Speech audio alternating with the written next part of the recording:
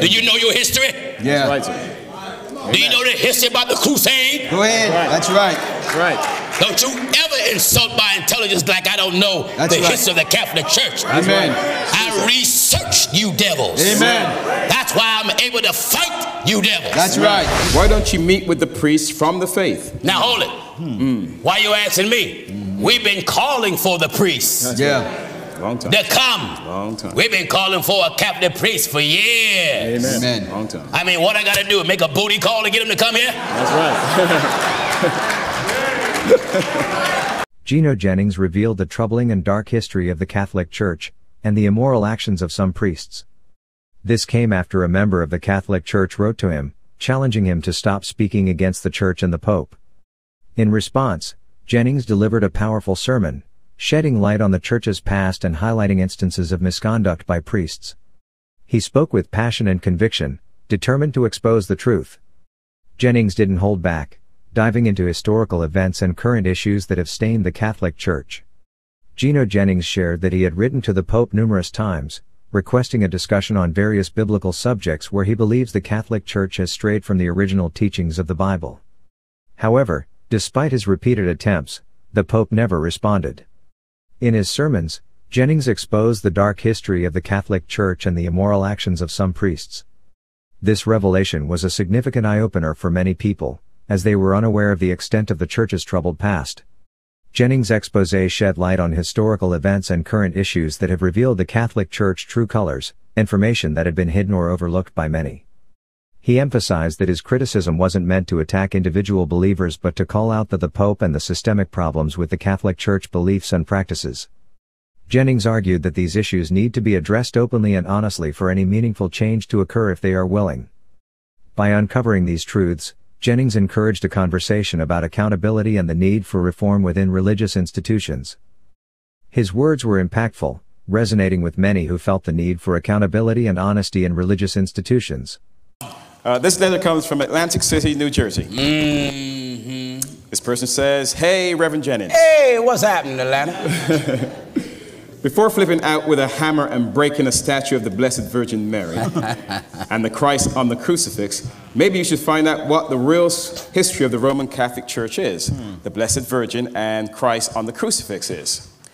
You will see that the Bible you quote from was actually assembled by the Church, and you have grown to hate and fear so much." Let me say this. What do the Catholic Church got to offer that make me afraid? Right. Amen. Please write me, Atlantic City. Amen. What am I supposed to be afraid of? Being attacked by a priest? That's right. My Lord. Why don't you meet with the priests from the faith? Now hold it. Why you asking me? We've been calling for the priests. Yeah. Long time. To come. Long time. We've been calling for a Catholic priest for years. Amen. Amen. Long time. I mean, what I got to do? Make a booty call to get him to come here? That's right. My Lord. Am I right,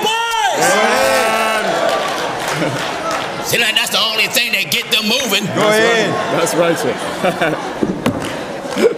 You have such guts degrading the religion that you know is peace and loving and won't come back at you because Catholics believe that violence just begets more violence. Oh, yeah? And that to hate anyone is a sin. Really? Well, hold it. What's so peaceful about you? Do you know your history? Yeah. That's right, sir. Do you know the history about the crusade? Go ahead. That's right. That's right. Don't you ever insult my intelligence like I don't know the history of the Catholic Church. Amen. I researched you devils. Amen. That's why I'm able to fight you devils. That's right.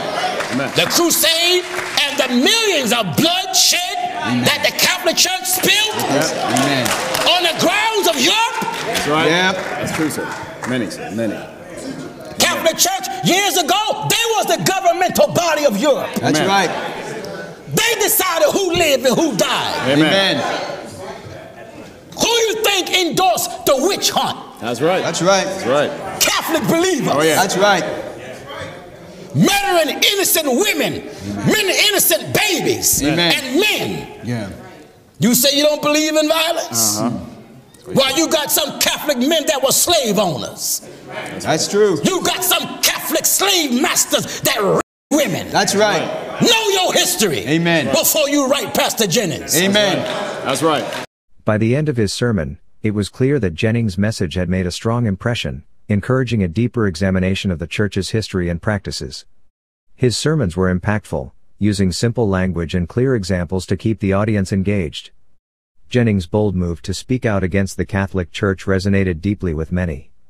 This information prompted a re-evaluation of their understanding of the Church's history and practices, highlighting the importance of transparency and honesty in addressing past wrongdoing. The Catholic Church has faced numerous controversies and criticisms over the years, leading to significant backlash from both within and outside the religious community. Perhaps the most damning and widespread controversy involves the sexual abuse of minors by Catholic priests. These cases have come to light in many countries, revealing a pattern of allegations that spans decades. The Church has been heavily criticized for its handling of these cases, often accused of covering up for the priests and protecting them instead of the victims. The Church has also faced accusations of financial misconduct, including embezzlement and mismanagement of funds. High-ranking officials have been implicated in financial scandals, leading to questions about the transparency and integrity of the Church's financial dealings. The Church's history is marred by instances of complicity and colonialism, the Inquisition, and the persecution of various groups, including scientists and marginalized communities.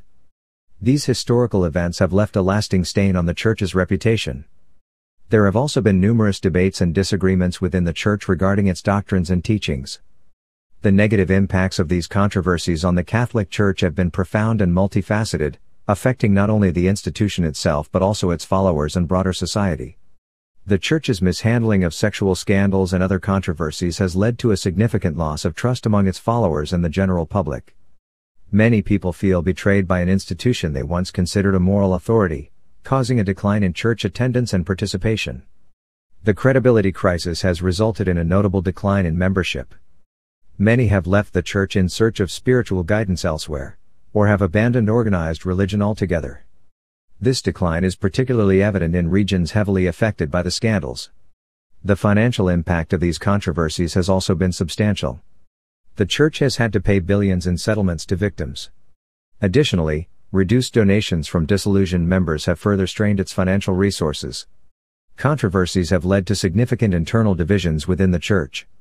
Different factions have emerged, with some advocating for reform and greater transparency, while others resist change and defend the status quo. The Church's public image has been severely tarnished. Once seen as a pillar of moral and ethical guidance to some, it is now often viewed with suspicion and skepticism. This damaged reputation affects the Church's ability to influence public discourse and social policies.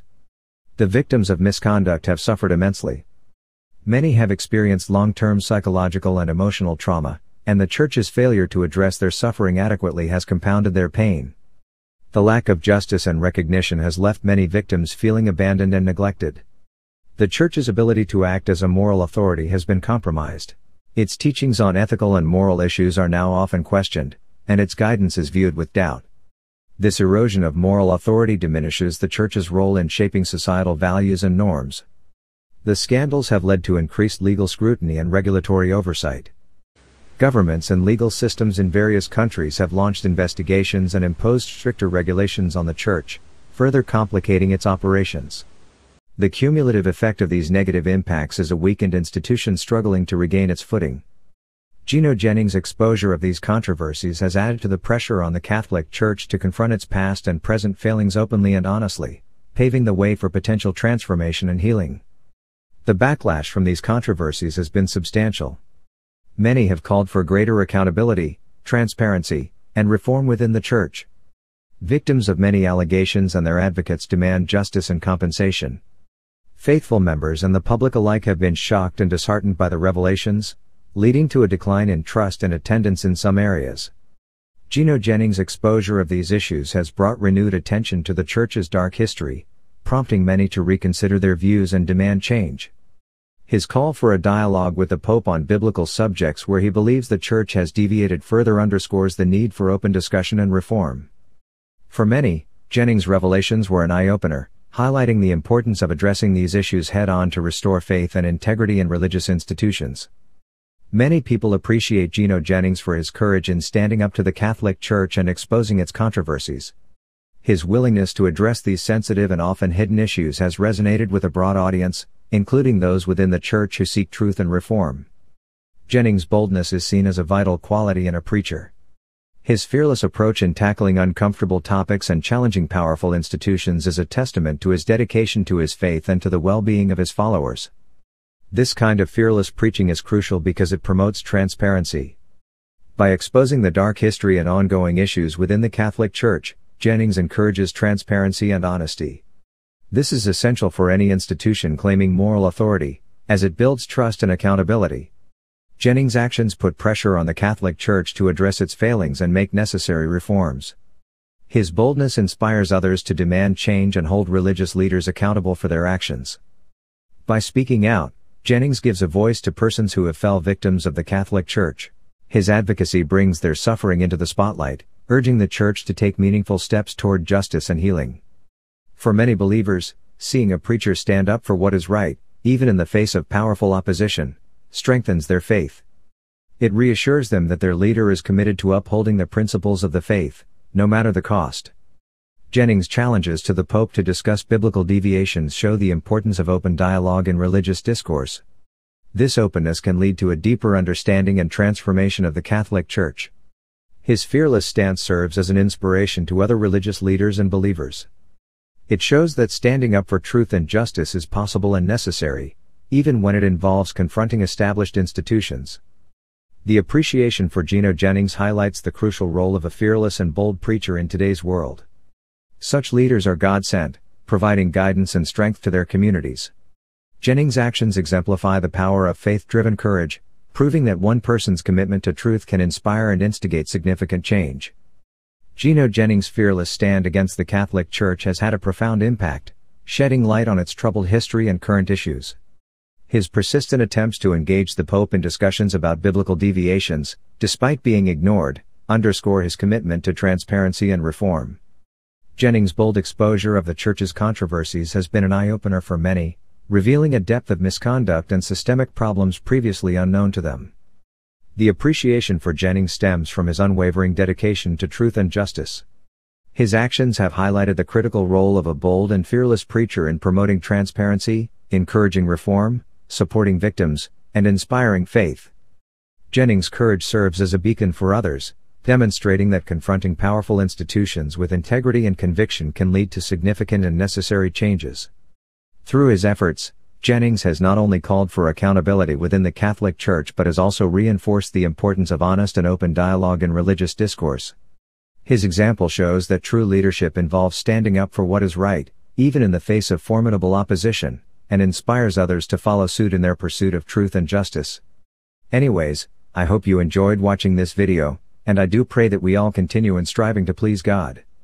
Please remember to like, subscribe, and hit the notification bell so you can be notified when new videos are uploaded. Thanks for watching.